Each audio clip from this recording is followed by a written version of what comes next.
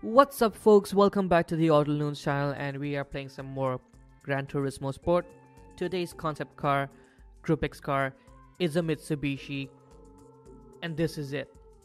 Yes, it looks more like an SUV than a hatchback, but that's kind of the direction the company is taking recently with their cars, even if they're concept cars or performance cars. But this particular one, doesn't look that bad. Now, has a very long name, so pay attention. It's the Mitsubishi Concept XR PHEV Evolution Vision Gran Turismo. That's a long name. We're just going to call it the Concept XR PHEV Evo VGT. Now, as the name suggests, this is an evolution of the original concept, which was the XR PHEV, which was shown at the 2013 Tokyo Motor Show. Taking its basic design cues from the same car, Mitsubishi and the design team have developed this version for Gran Turismo Sport. And it is a concept, and most likely we won't get a cockpit view of this car either. But what we do have a little more details about the dimensions and the powertrain. Now, PHEV in a Mitsubishi product portfolio basically stands for plug-in hybrid vehicle. Plug-in hybrid electric vehicle, pardon. So PHEV is for that. So what we do know is that this is a hybrid. We don't know exactly what kind of engine it is, but it is a 3-liter unit, maybe turbocharged as well, because the power output is a massive 502 brake horsepower. But what's even more nuts is the torque figure this hybrid concept car has. 1015 newton meters of torque. That's right. This thing, which has a weight of 1350, just 1350 kilograms, has 502 brake horsepower, 4-wheel drive, has over 1000 newton meters of twist, thanks to its electric hybrid powertrain. It uses a 8-speed DCT dual-clutch transmission gearbox to transfer all that power to all its 4 wheels, and is not that big a car either. At measuring in at just 4.4 meters in length, it's about the size of your average family hatchback. So yeah, this could be an SUV-esque hot hatchback if they were ever to make a production version, but I don't think they will. Just look at how wide it is. It's about 2.2 meters wide. Look at how far out the wheels are from the main body, and just how fat those wheel arches are around those 20-inch diamond cut alloys. Aerodynamics game is strong too with this car. If you take a look at its massive diffuser and very, very strong wing game.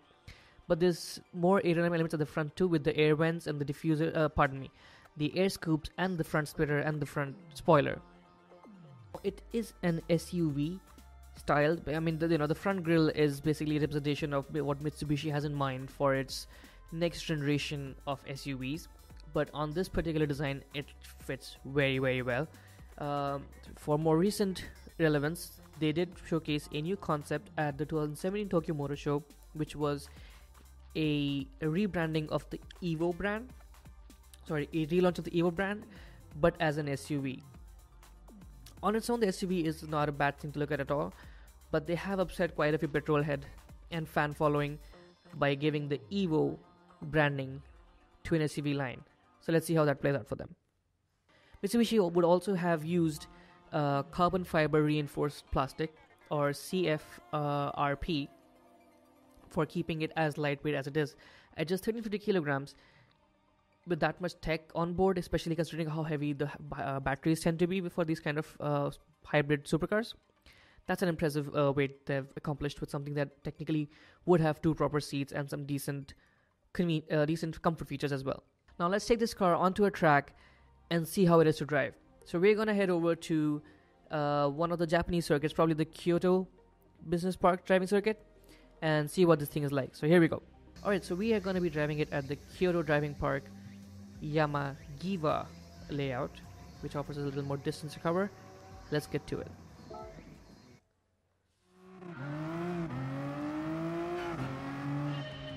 Once again, we are driving in the manual transmission to see just how far we can push this car.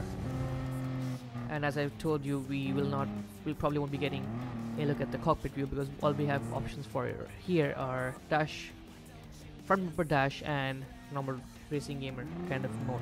So no cockpit view on this car, unfortunately, but let's just see how this thing drives.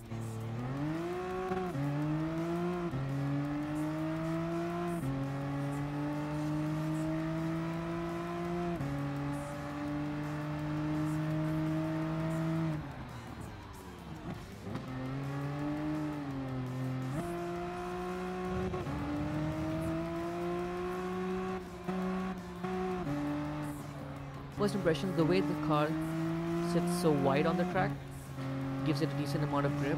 4-wheel drive also helps. While doing manual gear shifts, one of the things is how quickly it goes through the first 4 gears. Obviously, in Gran Turismo Sport, you can adjust the gearing for acceleration or for top speed, but by default, yes, it has 8 gears, but with 500 brake horsepower, I didn't expect it to go through the first 4 gears that quickly. In terms of, just the engine sound, obviously it's a hybrid supercar kind of technology with just a 3-liter engine. It has enough electric power added to it. With just a 3-liter engine, it has enough electric power added to it so that it can produce 502 brake horsepower and over 1,000 newtons of torque. So this is these are the wonders of turbocharging and hybrid technology. But it doesn't sound as good as a naturally aspirated V8.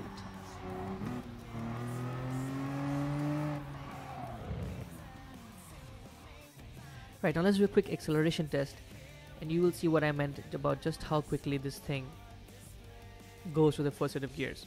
And 3, 2, 1, go.